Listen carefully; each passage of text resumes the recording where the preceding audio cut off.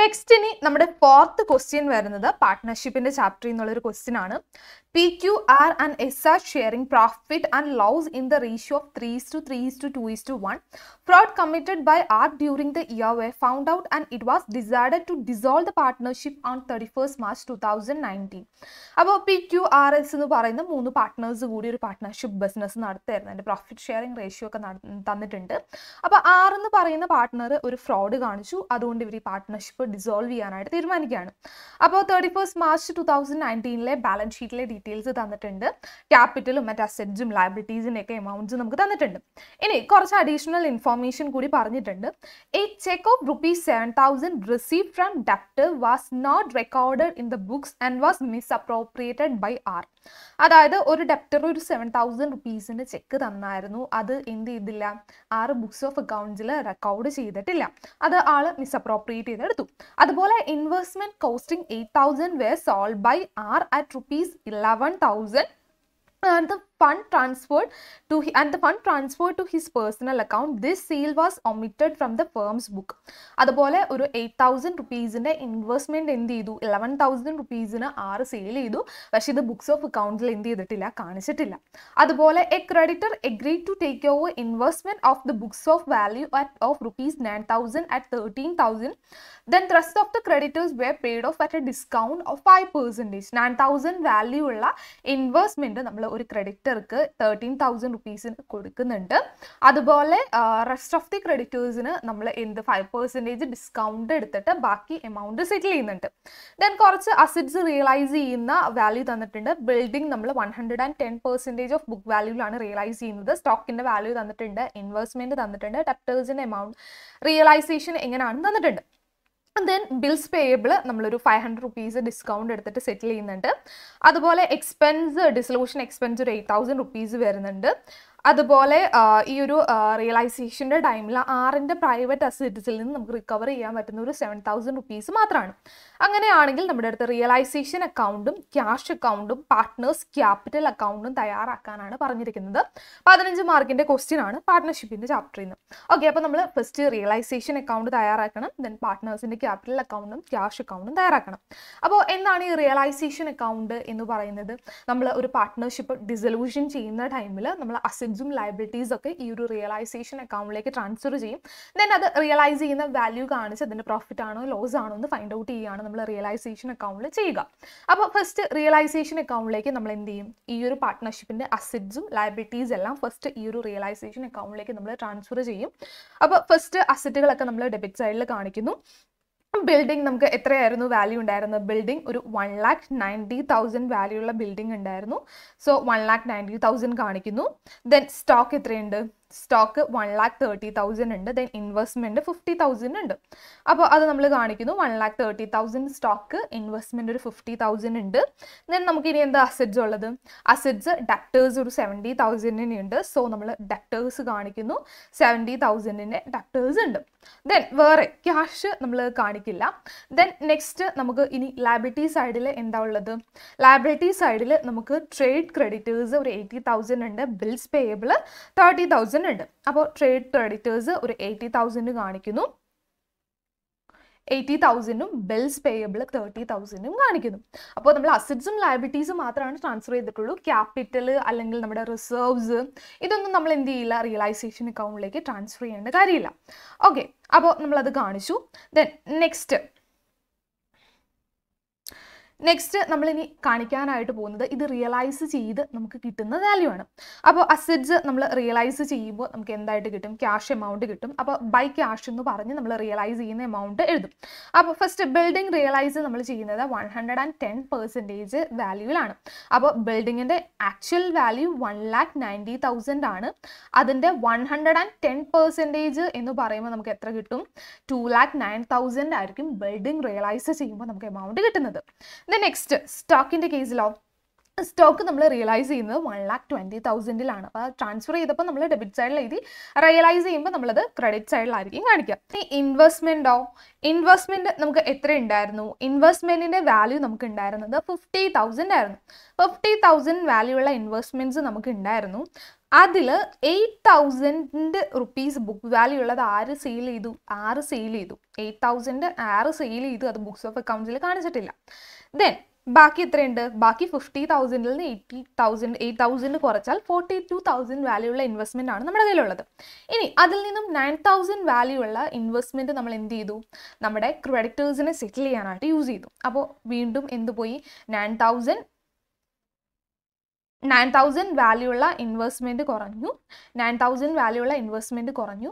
ബാക്കി നമ്മുടെ കയ്യിൽ ഇനി എത്ര റുപ്പീസിന്റെ ഇൻവെസ്റ്റ്മെന്റേ ഉള്ളൂ? ബാക്കി നമ്മുടെ കയ്യിൽ ഇനി ഉള്ളത് 33,000 വാല്യൂ ഉള്ള ഇൻവെസ്റ്റ്മെന്റ് ആണ്. ബുക്ക് വാല്യൂ ഉള്ള ഇൻവെസ്റ്റ്മെന്റ് ആണുള്ളത്. ഇത് നമ്മൾ എത്ര പ്രോഫിറ്റിനാണ് സെയിൽ ചെയ്യുന്നത്?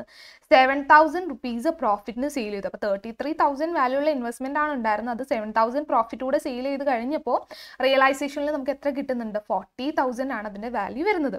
സോ ഇൻവെസ്റ്റ്മെന്റ് നമ്മൾ എത്ര കാണിക്കുന്നു? ഇൻവെസ്റ്റ്മെന്റ് 40,000 കാണിക്കുന്നു. Then next debtors. ഡെപ്റ്റേഴ്സ് എത്ര ഉണ്ടായിരുന്നു?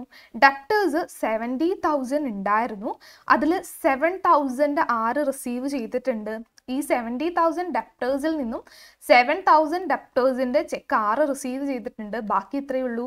ബാക്കി നമുക്ക് ഡെപ്റ്റേഴ്സ് വരുന്നത് 63,000 ആണ്. ഇനി ഡെപ്റ്റേഴ്സിന്റെ കേസിൽ വേറെ എന്തെങ്കിലും അഡ്ജസ്റ്റ്മെന്റ് നമ്മുടെ അടുത്ത് പറഞ്ഞിട്ടുണ്ടോ? ഇല്ല. The rest of debtors wear realised at A discount of 10%. അപ്പോൾ 63,000 വാല്യൂ ഉള്ള ഡെപ്റ്റേഴ്സ് ആണ് ഉണ്ടായിരുന്നത്. അതിൽ എത്ര ഡിസ്കൗണ്ട് കിട്ടുന്നു? 10% ഡിസ്കൗണ്ട് കിട്ടുന്നുണ്ട്. അപ്പോൾ 63,000ന്റെ 10% എന്ന് പറയുമ്പോൾ നമുക്ക് 6,300 ആയിരിക്കും വരുന്നത്. അപ്പോൾ 6,300 നമ്മൾ 63,000ൽ നിന്നും 6,300 കുറയ്ക്കുമ്പോൾ എത്ര കിട്ടും? 56,700 ആണ് ഡെപ്റ്റേഴ്സിന്റെ വാല്യൂ വരുന്നത്. അങ്ങനെ ടോട്ടൽ നമുക്ക് അസറ്റ്സ് റിയലൈസ് ചെയ്ത് ക്യാഷ് ആയിട്ട് കിട്ടിയത് 4,25,700 ആയിരിക്കും.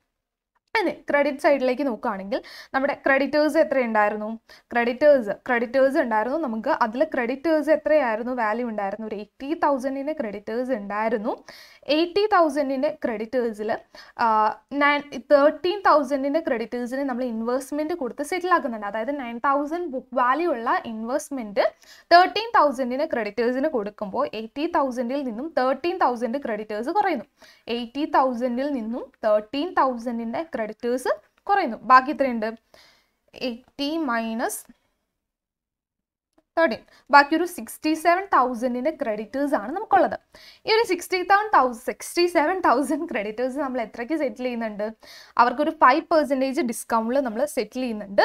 67,000 5% ഡിസ്കൗണ്ട് കൊടുത്തു കഴിഞ്ഞാൽ ബാലൻസ് എത്ര നമ്മൾ കൊടുത്താൽ മതി? 63,650 കൊടുത്താൽ മതി. 5% ഡിസ്കൗണ്ട് കഴിഞ്ഞ് ബാക്കി 63,650 നമ്മൾ ഡെപ്റ്റേഴ്സിന് പേ ചെയ്താൽ മതി. അതായത് ഡെപ്റ്റേഴ്സിനല്ല ക്രെഡിറ്റേഴ്സിന് കൊടുത്താൽ മതി. സോ 2 ക്യാഷ് ക്രെഡിറ്റേഴ്സ് എന്ന് പറഞ്ഞ് 63,650 കാണിക്കുന്നു. ദെൻ നെക്സ്റ്റ് എന്തായിരുന്നു? ലയബിലിറ്റി ഉണ്ടായിരുന്നു. ഒരു ബിൽസ് പേയബിൾ 30,000 ഇല്ലേ?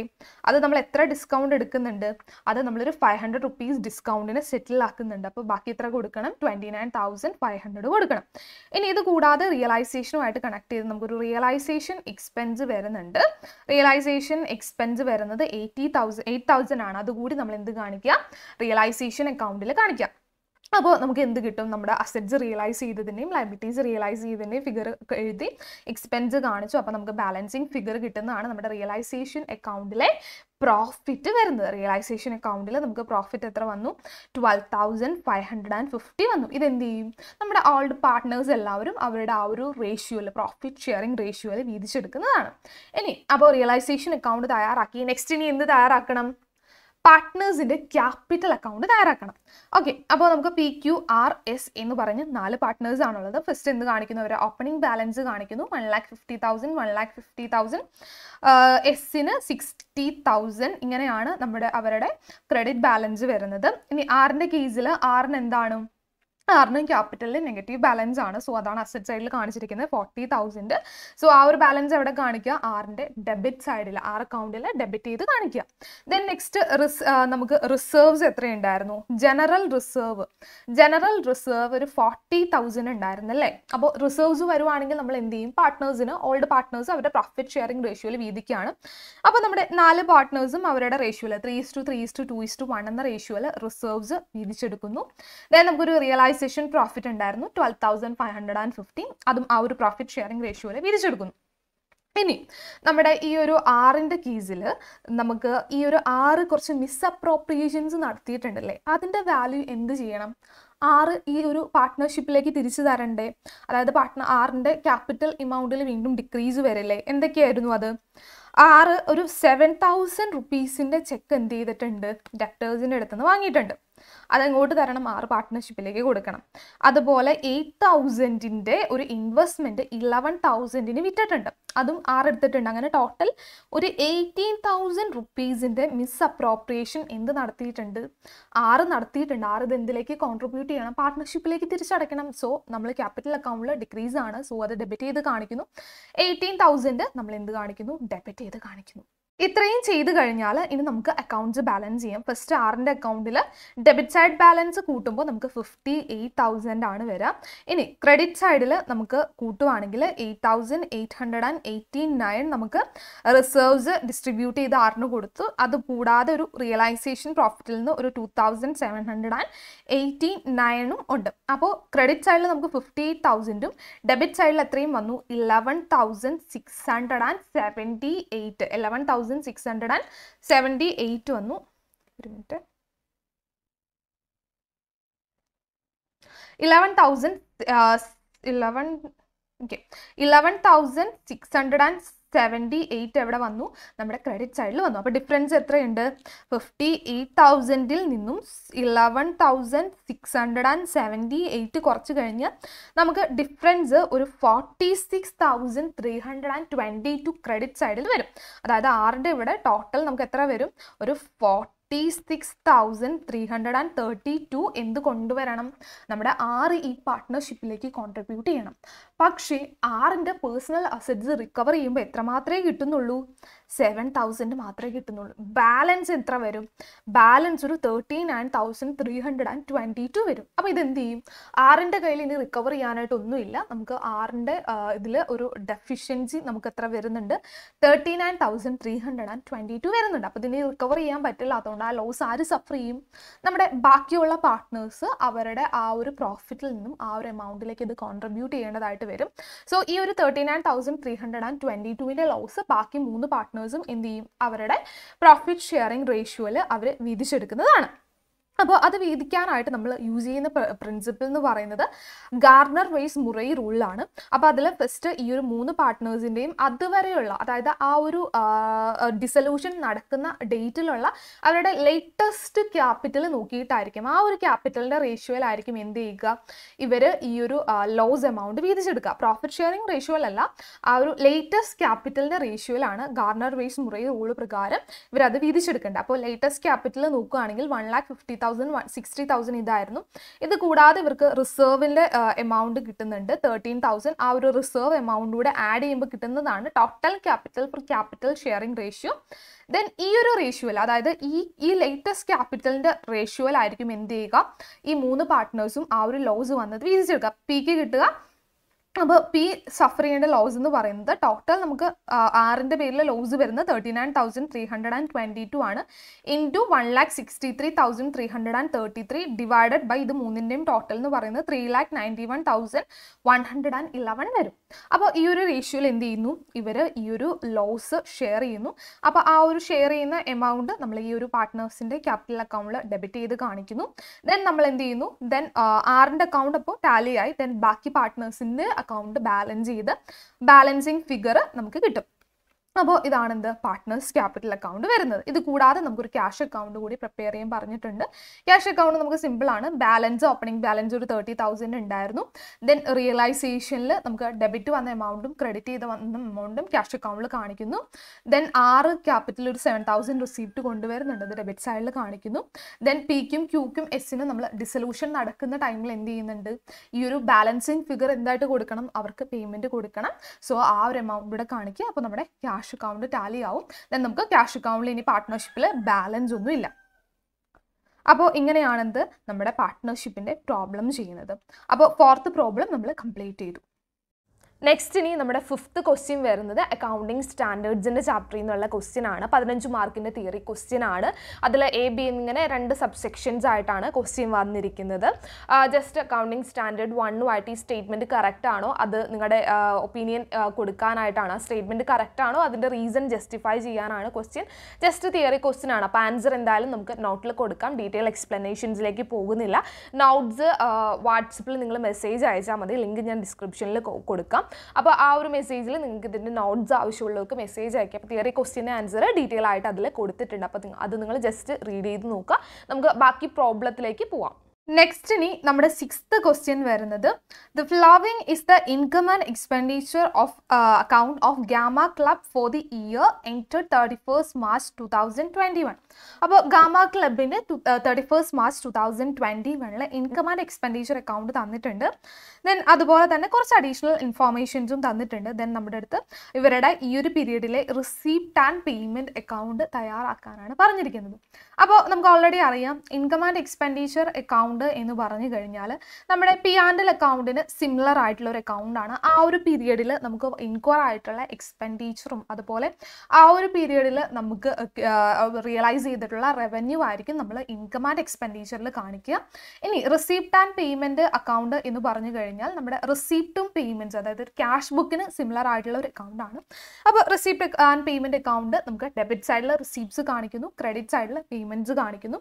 അതുപോലെ നമുക്ക് അതിൻ്റെ ക്യാഷ് ബുക്കിൻ്റെ ഓപ്പണിംഗ് ബാലൻസും ക്യാഷ് ആൻഡ് ബാങ്കിൻ്റെ ഓപ്പണിംഗ് ബാലൻസും ക്ലോസിംഗ് ബാലൻസും നമ്മളെവിടെ കാണിക്കും, റെസിപ്റ്റ് ആൻഡ് പേയ്മെൻറ്റിൽ അക്കൗണ്ടിൽ കാണിക്കുന്നതാണ്.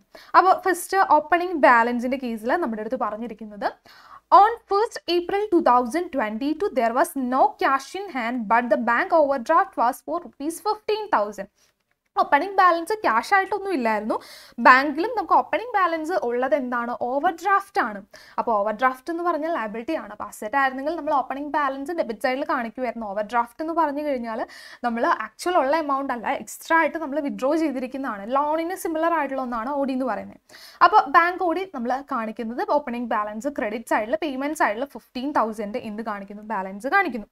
ദെൻ നമ്മൾ ഇനി എല്ലാ റിസീപ്റ്റുകളും നമ്മൾ ഡെബിറ്റ് സൈഡിൽ ലിസ്റ്റ് ചെയ്യും, പേയ്മെൻറ്റ്സ് ക്രെഡിറ്റ് സൈഡിൽ ലിസ്റ്റ് ചെയ്യും. ഇൻകം ആൻഡ് എക്സ്പെൻഡിച്ചറിൽ നമ്മൾ റവന്യൂ ഐറ്റംസ് മാത്രമായിരിക്കും എടുക്കുക. പക്ഷേ നമ്മുടെ റിസീപ്റ്റ് ആൻഡ് പേയ്മെൻറ്റ് അക്കൗണ്ടിലേക്ക് വരുമ്പോൾ നമുക്ക് അവിടെ റവന്യൂ ക്യാപിറ്റലൊന്നും ഇല്ല. നമുക്ക് കിട്ടിയിട്ടുള്ള എല്ലാ റിസീപ്റ്റും, അത് ഈ ഒരു പീരീഡിലാണെങ്കിലും വരുന്ന പീരീഡിലാണെങ്കിലും എല്ലാം നമ്മൾ എന്തിൽ കൺസിഡർ ചെയ്യും, റിസീപ്റ്റ് ആൻഡ് പേയ്മെൻറ്റ് അക്കൗണ്ടിൽ കൺസിഡർ ചെയ്യുന്നതാണ്. ഓക്കെ, അപ്പോൾ നമുക്ക് റെസിപ്റ്റിൽ നമുക്ക് ഫസ്റ്റ് നോക്കുകയാണെങ്കിൽ നമുക്ക് P&L അക്കൗണ്ടിൽ ഇൻകം നിന്ന് തന്നെ സ്റ്റാർട്ട് ചെയ്യാം.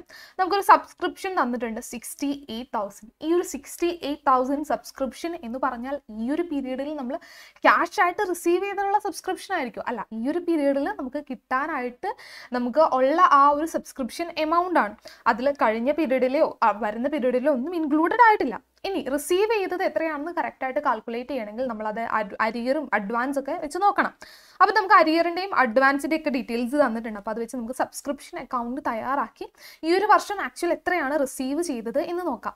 അപ്പോൾ സബ്സ്ക്രിപ്ഷൻ അക്കൗണ്ട് തയ്യാറാക്കുമ്പോൾ നമുക്ക് ഓപ്പണിംഗ് ബാലൻസിൽ 2 ഐറ്റംസ് വരും, 2 ഓപ്പണിംഗ് ബാലൻസ് വരും. അരിയറിൻ്റെയും വരും, അഡ്വാൻസിൻ്റെയും വരും. അരിയർ എന്ന് പറഞ്ഞാൽ ഔട്ട്സ്റ്റാൻഡിംഗ് ആയിട്ടുള്ള സബ്സ്ക്രിപ്ഷൻ ഒരു ഇൻകം ആണ്. അപ്പോൾ ഔട്ട്സ്റ്റാൻഡിംഗ് സബ്സ്ക്രിപ്ഷൻ എന്ന് പറഞ്ഞു കഴിഞ്ഞാൽ നമുക്കൊരു അസറ്റ് ആണ്, നമുക്ക് കിട്ടാനുള്ള എമൗണ്ട് ആണ്. So opening balance outstanding സബ്സ്ക്രിപ്ഷൻ്റെ opening balance, subscription arrear opening balance നമ്മൾ എന്ത് കാണിക്കുന്നു, ഡെബിറ്റിൽ കാണിക്കുന്നു. ദെൻ അഡ്വാൻസ് ആയിട്ട് കിട്ടിയതെന്ന് പറഞ്ഞു കഴിഞ്ഞാൽ നമ്മൾ ആ സബ്സ്ക്രിപ്ഷൻ്റെ സർവീസ് അവർക്ക് കൊടുത്തിട്ടില്ല, അഡ്വാൻസ് ആയിട്ട് റിസീവ് ചെയ്തു. സോ ഒരു ലയബിലിറ്റി ആണ്. സോ അത് ക്രെഡിറ്റ് സൈഡിൽ കാണിക്കുന്നു. ദെൻ നമുക്കിനി നമ്മുടെ സബ്സ്ക്രിപ്ഷൻ, ഈ ഒരു പീരീഡിലെ സബ്സ്ക്രിപ്ഷൻ നമുക്ക് ഇൻകം ആൻഡ് എക്സ്പെൻഡിച്ചറിൽ തന്നിട്ടുണ്ട്. എത്രയാണ് ഇൻകം ആൻഡ് എക്സ്പെൻഡിച്ചറിൽ ഈ ഒരു പീരീഡിൽ നമുക്ക് 68,000 subscription credit ചെയ്തിട്ടുണ്ടത് income and എക്സ്പെൻഡിച്ചറിൽ credit ചെയ്തതുകൊണ്ട് സബ്സ്ക്രിപ്ഷൻ അക്കൗണ്ടിൽ എന്തായിരിക്കും, സബ്സ്ക്രിപ്ഷൻ അക്കൗണ്ടിൽ നമുക്ക് ഡെബിറ്റ് ആയിരിക്കും വരിക. സോ സബ്സ്ക്രിപ്ഷൻ അക്കൗണ്ടിൽ 68,000 നമ്മൾ എന്ത് ചെയ്യുന്നു, 68,000 റുപ്പീസ് നമ്മൾ ഡെബിറ്റ് ചെയ്യുന്നു. ഇനി ഇത് കൂടാതെ നമുക്ക് ഇൻകം ആൻഡ് എക്സ്പെൻഡിച്ചറിൽ ഒരു സബ്സ്ക്രിപ്ഷൻ റൈറ്റ് ഓഫ് ചെയ്തത് കാണിച്ചിട്ടുണ്ട്, ഒരു 350. അപ്പോൾ ഇൻകം ആൻഡ് എക്സ്പെൻഡിച്ചറിൽ ഡെബിറ്റ് ആയതുകൊണ്ട് സബ്സ്ക്രിപ്ഷൻ അക്കൗണ്ടിൽ എന്തായിരിക്കും, സബ്സ്ക്രിപ്ഷൻ അക്കൗണ്ടിൽ നമുക്കത് ക്രെഡിറ്റ് ആയിരിക്കും വരുന്നത്. ദെൻ നമുക്ക് ഇനി ബാലൻസ്, ക്ലോസിംഗ് ബാലൻസും നമുക്ക് അഡ്വാൻസിൻ്റെയും അരിയറിൻ്റെയും ക്ലോസിംഗ് ബാലൻസുകൾ തന്നിട്ടുണ്ട്. ക്ലോസിംഗ് ബാലൻസ് വരുന്നത് അരിയറിൻ്റെ 3,700 അഡ്വാൻസിൻ്റെ 1,500 ആണ്. അപ്പോൾ അരിയറിൻ്റെ ഓപ്പണിംഗ് ബാലൻസ്, ഔട്ട്സ്റ്റാൻഡിങ്ങിൻ്റെ ഓപ്പണിംഗ് ബാലൻസ് നമ്മൾ ഡെബിറ്റ് ചെയ്തു. ദെൻ ക്ലോസിംഗ് ബാലൻസ് എന്തായിരിക്കും, 3,700 ക്രെഡിറ്റ് ചെയ്യാം. ദെൻ അഡ്വാൻസിൻ്റെ കേസിൽ ക്ലോസിംഗ് ബാലൻസ് നമ്മൾ ഡെബിറ്റ് ചെയ്യുന്നു. ദെൻ ബാലൻസിങ് ഫിഗർ ആയിട്ട് നമുക്ക് കിട്ടുന്നതായിരിക്കും എന്ത്, നമ്മൾ ആക്ച്വലി ഈ ഒരു പീരിയഡിൽ ക്യാഷ് ആയിട്ട് അല്ലെങ്കിൽ ബാങ്ക് ആയിട്ട് റിസീവ് ചെയ്യുന്ന നമ്മുടെ സബ്സ്ക്രിപ്ഷൻ്റെ എമൗണ്ട് എന്ന് പറയുന്നത്. ഈ ഒരു റിസീപ്റ്റ് എവിടെ കാണിക്കുക, നമ്മുടെ റെസിപ്റ്റ് ആൻഡ് പേയ്മെൻറ്റ് അക്കൗണ്ടിൽ റിസീപ്റ്റ് സൈഡിൽ കാണിക്കുക. ദെൻ ഇത് കൂടാതെ നമുക്ക് എന്ത് ഇൻകം ഉണ്ട്, ഡൊണേഷൻ ഒരു 5,000 ഉണ്ട്. ഇതെന്ത് കാണിക്കുക, ഈ ഒരു ഡൊണേഷൻ 5,000 നമ്മൾ വേറെ അഡ്ജസ്റ്റ്മെൻറ്റ്സ് ഒന്നും ഇല്ല, സോ നമ്മുടെ റെസിപ്റ്റ് സൈഡിൽ കാണിക്കുന്നു. ദെൻ നമുക്കൊരു എൻട്രൻസ് ഫീസ് തന്നിട്ടുണ്ട്, ഒരു 4,000.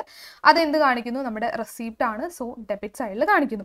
ദെൻ ഇത് കൂടാതെ നമുക്ക് തന്നിട്ടുള്ള ഒരു അഡ്ജസ്റ്റ്മെൻ്റ് ആണ്, നമുക്ക് സെയിലിൻ്റെ കാര്യം പറഞ്ഞിട്ടുണ്ട്. നമ്മൾ ഫർണിച്ചർ ഒരു 7,000 റുപ്പീസിന് നമ്മൾ എന്ത് ചെയ്യുന്നുണ്ട്, ഫർണിച്ചർ നമ്മൾ 7,000 റുപ്പീസിന് സെയിൽ നടത്തുന്നുണ്ട്. ഫർണിച്ചർ 7,000 റുപ്പീസിന് സെയിൽ നടത്തുന്നുണ്ട്. ദെൻ ആ ഒരു സെയിലിൽ 2,500 ലോസ് വന്നിട്ടുണ്ടെന്ന് നമ്മളോട് പറഞ്ഞു. അങ്ങനെയാണെങ്കിൽ സെയിൽസിൻ്റെ വാല്യൂ എത്രയായിരിക്കും, 7,000 മൈനസ് 2,500 ലോസ്. അപ്പോൾ 4,500 ആയിരിക്കും നമുക്ക് സെയിലിൽ നിന്ന് കിട്ടുന്ന റെസിപ്റ്റ് എന്ന് പറയുന്നത്. റെസിപ്റ്റുകളൊക്കെ ലിസ്റ്റ് ചെയ്തു. ഇനി പേയ്മെൻറ്റ് സൈഡിലേക്ക് പോവാം. അപ്പോൾ എക്സ്പെൻസുകൾ നോക്കി തുടങ്ങാം. സാലറി നമുക്കൊരു 19,500 ഉണ്ടായിരുന്നു. ഈ ഒരു 19,500 എന്ന് പറയുന്നത് ഈ ഒരു പീരീഡിൽ നമുക്ക് വന്നിട്ടുള്ള സാലറി എക്സ്പെൻസ് ആണ്. ദെൻ അതിൻ്റെ പേയ്മെൻറ്റ് കാൽക്കുലേറ്റ് ചെയ്യാനായിട്ട് ഈ ഒരു പീരീഡിൽ 19,500 സാലറി എക്സ്പെൻസ് ഉണ്ട്. അതിൽ നമുക്ക് കഴിഞ്ഞ വർഷത്തെ ഒരു 1,200 ഉണ്ടായിരുന്നു ഔട്ട്സ്റ്റാൻഡിങ്. അത് ഈ ഒരു വർഷം പേ ചെയ്തിട്ടുണ്ടാവണം. സോ ആ ഒരു 1,200 നമ്മൾ ആഡ് ചെയ്യുന്നു. ദെൻ ഈ ഒരു വർഷം എൻഡ് ചെയ്യുമ്പോൾ നമുക്കൊരു 350 എന്തുണ്ടാകും, ഔട്ട്സ്റ്റാൻഡിങ് ഉണ്ട്. ഈ ഒരു ഔട്ട്സ്റ്റാൻഡിങ് ഈ 19,500 ഇൻക്ലൂഡഡ് ആണ്. പക്ഷേ ഔട്ട്സ്റ്റാൻഡിങ് എന്ന് പറഞ്ഞാൽ അതിന് പേയ്മെൻറ്റ് കൊടുത്തിട്ടില്ല എന്നല്ലേ. സോ നമ്മൾ എന്ത് ചെയ്യുന്നു, ഈ 350 കുറയ്ക്കുന്നു. അപ്പോൾ നമുക്ക് എത്രയായിരിക്കും കിട്ടുന്നത്, അപ്പോൾ നമുക്ക് സാലറി കിട്ടുന്നത് 20,350 ആണ് സാലറിയുടെ പേയ്മെൻറ്റ് വരേണ്ടത്. ഇനി നെക്സ്റ്റ് നമുക്ക് റെൻ്റ് ഒരു 4,500 ഉണ്ട്. റെൻറ്റിൻ്റെ കേസിലും സെയിം തന്നെയാണ്. 4,500 റെൻ്റ് ഉണ്ട്. അതിൽ കഴിഞ്ഞ വർഷത്തെ ഒരു 500 നമ്മൾ ഈ വർഷം പേയ്മെൻറ്റ് പോയിട്ടുണ്ടാകും. അതെന്ത് ചെയ്യുക, അത് ആഡ് ചെയ്യുക. ഔട്ട്സ്റ്റാൻഡിങ് ഉണ്ടായിരുന്ന ആഡ് ചെയ്തു. ദെൻ നമുക്കൊരു ഈ വർഷം നമുക്കിനി ഔട്ട്സ്റ്റാൻഡിങ് ഉള്ളത് 800 ആണ്. അത് ഈ ഒരു 4,500 ഇൻക്ലൂഡഡ് ആണ്. അത് നമ്മൾ കുറയ്ക്കുന്നു.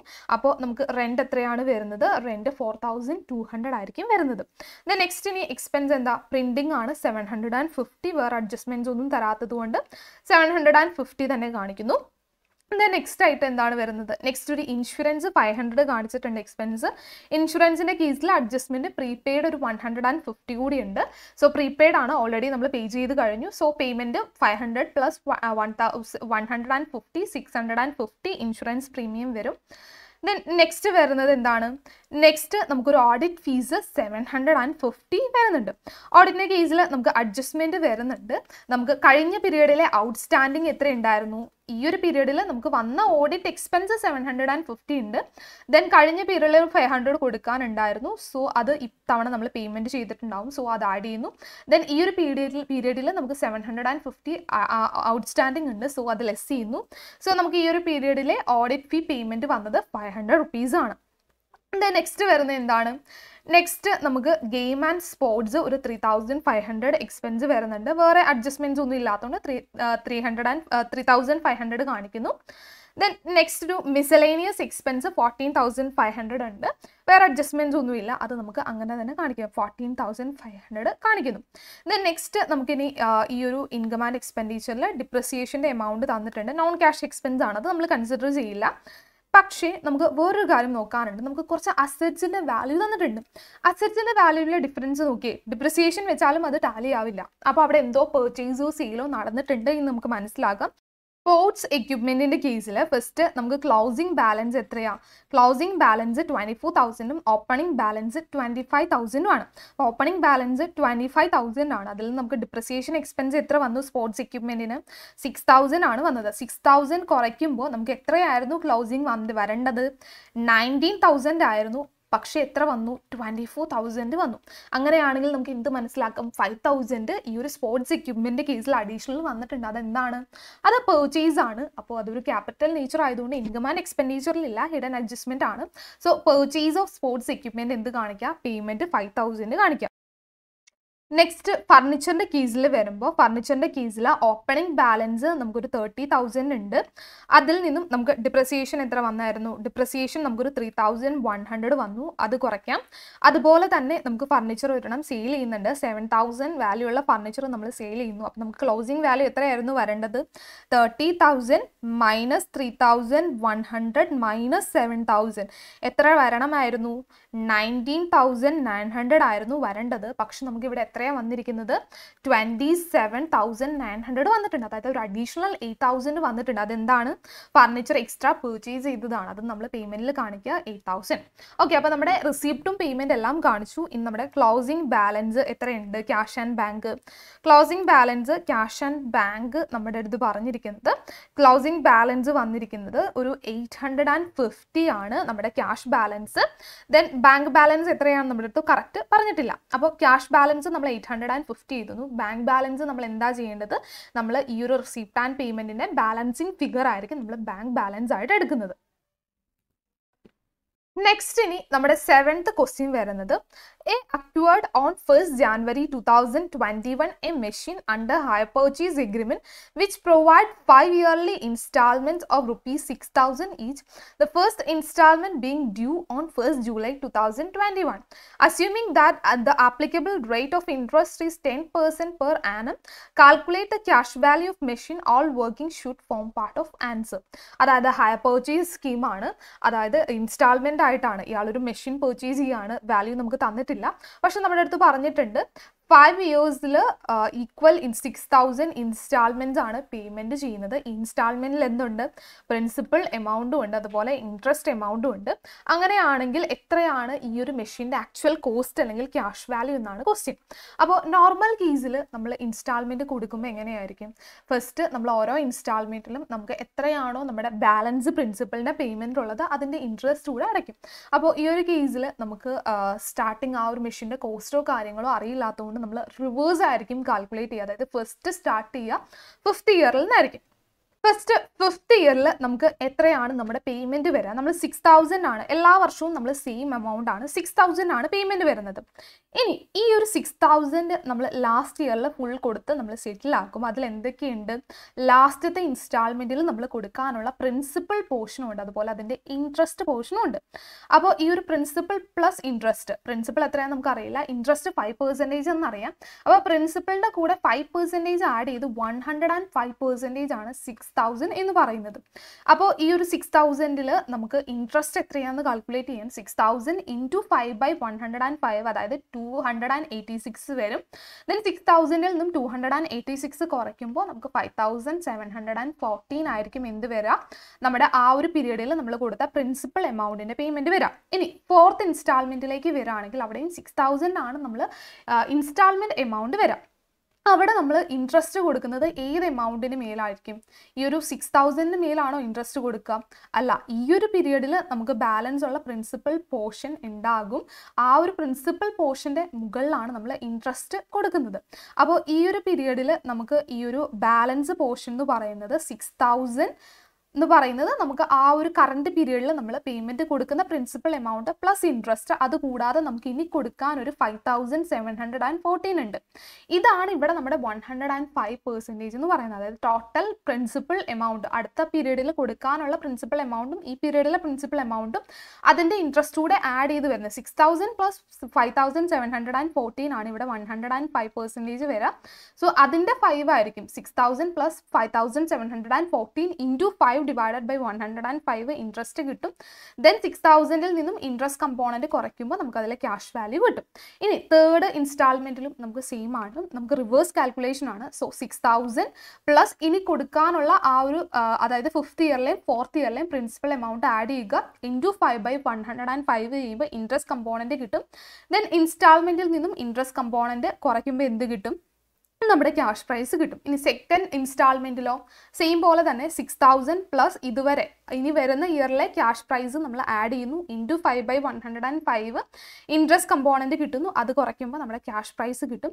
അങ്ങനെ നമ്മൾ ഫസ്റ്റ് ഇൻസ്റ്റാൾമെൻറ്റിലെയും കാൽക്കുലേറ്റ് ചെയ്യുന്നു. അങ്ങനെ നമുക്ക് 5 വർഷത്തെയും ക്യാഷ് പ്രൈസ് കിട്ടും. അത് ആഡ് ചെയ്യുന്നതായിരിക്കും നമ്മുടെ ടോട്ടൽ ക്യാഷ് പ്രൈസിൻ്റെ വാല്യൂ വരുന്നത്. റിവേഴ്സ് കാൽക്കുലേഷൻ ആണ് ഈ ഒരു ക്വസ്റ്റ്യനിൽ നമുക്ക് വരുന്നത്.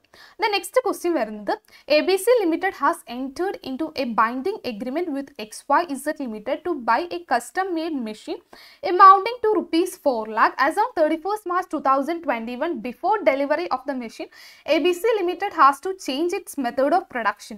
The new method will not require the machine ordered and so it shall be scrapped after delivery. The expected scrap value is nil. Show the treatment of machine in the books of ABC Limited.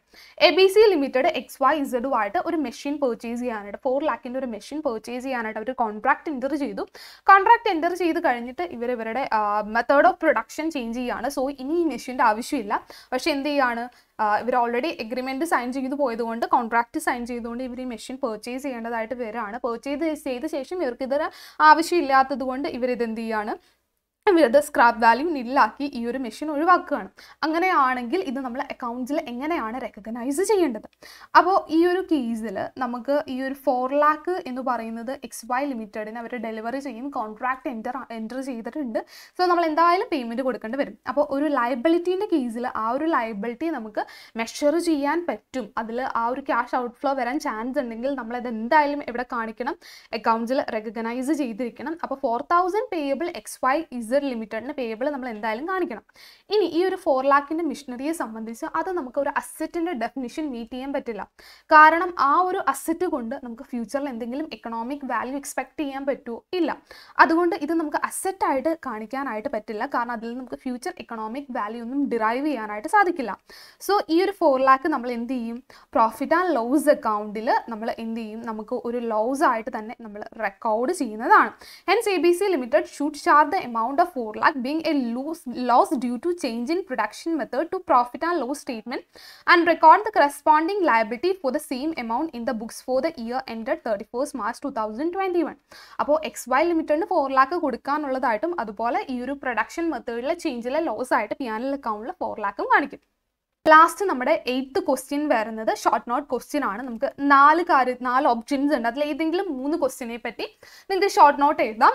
5 മാർക്കാണ് ഓരോ question വരുന്നത്. First advantages of double entry system, വളരെ simple ആണ്. Then objectives of depreciation policy അല്ലെങ്കിൽ high പർച്ചേസും instalment പർച്ചേസും തമ്മിലുള്ള difference, then bill of എക്സ്ചേഞ്ചിന്റെ features. 4 simple questions ആണ്. നമ്മുടെ ടെക്സ്റ്റിൽ ഇതിന്റെ ഡയറക്റ്റ് ആൻസർ ഉണ്ട്. സോ ഞാൻ ഡീറ്റെയിൽഡ് എക്സ്പ്ലനേഷൻസിലേക്ക് പോകുന്നില്ല. ദെൻ ആർക്കെങ്കിലും, കാരണം ഡയറക്റ്റ് ക്വസ്റ്റ്യൻസ് ആണ്, ജസ്റ്റ് തിയറി ആണ്, നിങ്ങളുടെ ടെക്സ്റ്റ് ബുക്കിൽ കറക്റ്റ് ഡീറ്റെയിൽ ആയിട്ടുണ്ട്. അപ്പോൾ ആർക്കെങ്കിലും ആൻസർ വേണമെങ്കിൽ ഇതിൻ്റെ നോട്ട്സ് അവൈലബിൾ ആണ്. ഈ ഒരു ക്വസ്റ്റ്യൻ ആൻസറിൻ്റെ ഡീറ്റെയിൽഡ് ഈ ഒരു PPT നോട്ട് ഉണ്ട്. അപ്പോൾ ആർക്കെങ്കിലും ആ ഒരു നോട്ട് ഡീറ്റെയിൽ ആയിട്ട് വേണം എന്നുണ്ടെങ്കിൽ നിങ്ങൾക്ക് മെസ്സേജ് ചെയ്യാം. താഴെ വാട്സപ്പ് നമ്പർ ഉണ്ടാകും, അല്ലെങ്കിൽ നമ്മുടെ ഇൻസ്റ്റയോ യൂട്യൂബ് വീഡിയോസിൻ്റെ താഴെ നമ്പേഴ്സ് അവൈലബിൾ ആണ്. സോ അതിൽ കോൺടാക്ട് ചെയ്ത് കഴിഞ്ഞാൽ ഈ ഒരു നോട്ട്സ് നിങ്ങൾക്ക് ഷെയർ ചെയ്യാം. അപ്പോൾ ഇവിടെ കണ്ട് നമ്മുടെ ക്വസ്റ്റ്യൻ ആൻസറിങ് ഈ ഒരു 2022 ഡിസംബർ എക്സാമിൻ്റെ ക്വസ്റ്റ്യൻ ആൻസറിങ് നമ്മൾ വൈൻഡപ്പ് ചെയ്യുവാണ്.